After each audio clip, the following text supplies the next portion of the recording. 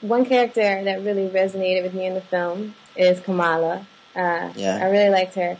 I like that she's not just there to be cute or just like contrasting the power and sexiness of the male characters, and we really get a sense of her political consciousness. What was it like developing her character, and what did you want her to represent in Better Must Come?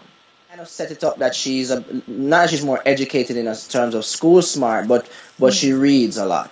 You know what I mean? How she speaks, you can see that she kind of aspires to speaking a kind of English that is not fully patois, that is more like proper.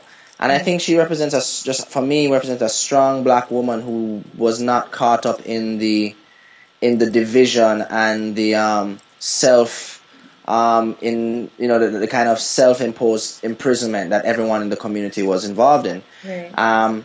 And even though I don't make it like an explicit conversation between her and Ricky, I believe the ease with which she crossed borders and she walked from one community to the other with no fear helped to break open his consciousness and helped to speed him along in the direction of not wanting to continue to live this kind of criminal life, politically controlled criminal life. You know, so she kind of was the light in a certain way. And it's very subtle, but that is what I wanted for her.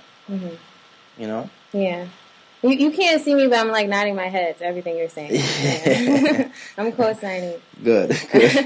And also, Kamala is the love interest of Ricky in the film. And Ricky is, I guess you would call him a gang leader, but he's really like a community leader. He's a community leader, and what I wanted to show that is he's a natural leader, first of all, as a human being. Because even whether you're a leader of a community for the good purposes or you're a leader of a gang for the bad purposes, usually the most prolific leaders they're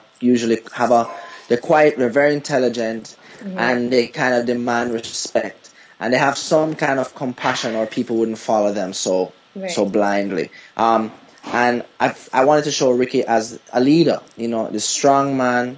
He has a heart. You sense that he does really care about his community, and that he will sacrifice for his community.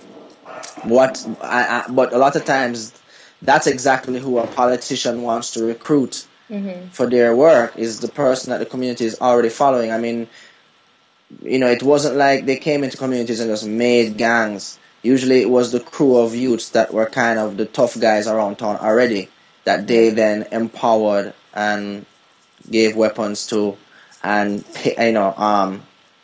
pushed to become violent for a cause. So I kind of want, and also I know with Ricky's character, I'm at once, you know, playing into certain types of stereotypes about the alpha male Jamaican man, but at the same time trying to smash them in that, yes, he is a strong man that nobody can talk to. If you step on his foot, you might have a problem. But at the same time, he is a single father doing everything to take care of his son and change his direction, which in many ways goes anti to the typical Caribbean macho persona, you know? Right. So yes, many times community leader and gang leader are one and the same.